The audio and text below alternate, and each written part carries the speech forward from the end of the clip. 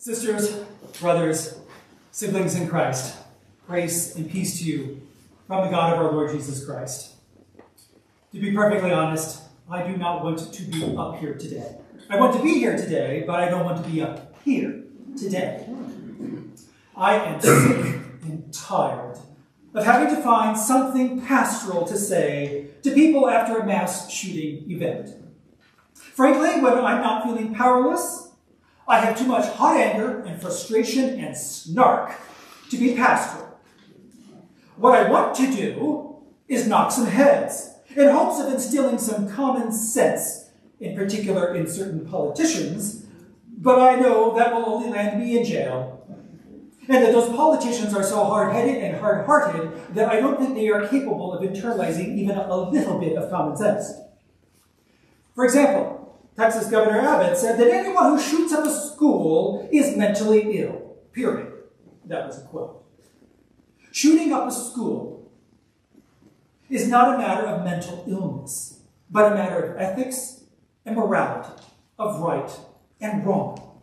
While mental illness can play havoc in someone's ethics and morals, very few mass shooters are mentally ill.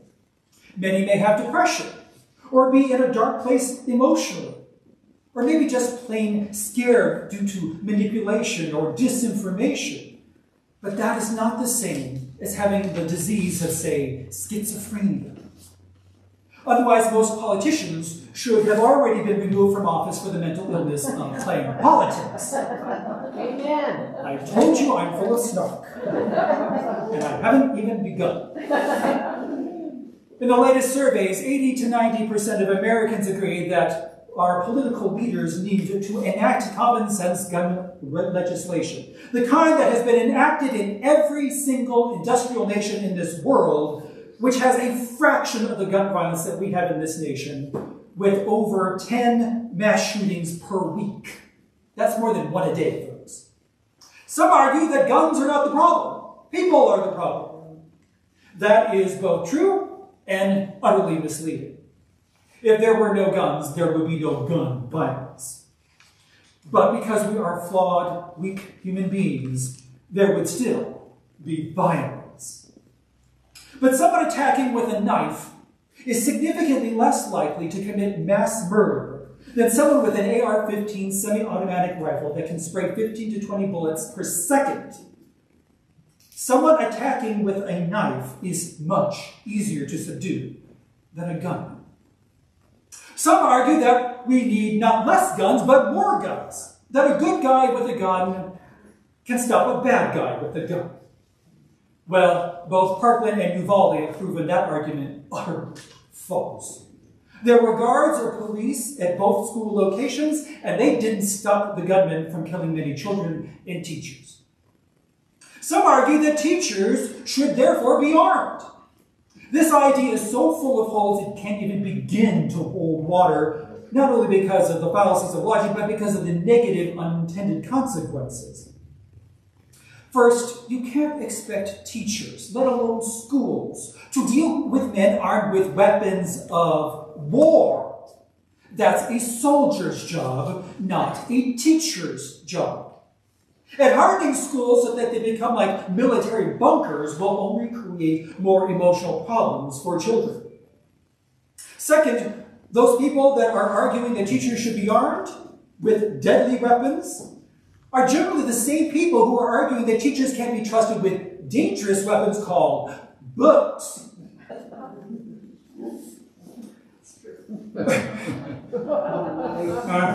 Amen. Third, teachers are people too. It would just be a matter of time before a teacher loses their cool and shoots a child. Fourth, children are people too. It is just a matter of time before a child succeeds in getting a hold of a teacher's weapon and shoots another child or the teacher or themselves. Fifth, given the mental health crisis that exists in children these days, it would be just a matter of time before a suicidal child acts so that they die, not by suicide by cop, but suicide by teacher. more guns will result in more problems, more violence, not less. Eliminating guns won't end violence, but passing sensible gun regulation will help significantly curb gun violence, just as it has in every single industrialized nation in the world. Reducing economic and social inequality is also a significant factor in reducing violence in general.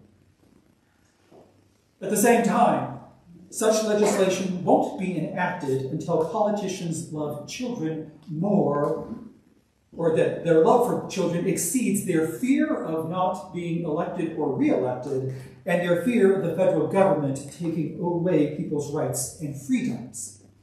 Of course, those same politicians don't seem to care that the dead have already lost their rights and freedoms because, well, they're dead and therefore can't even exercise their right, or excuse me, their freedom to vote.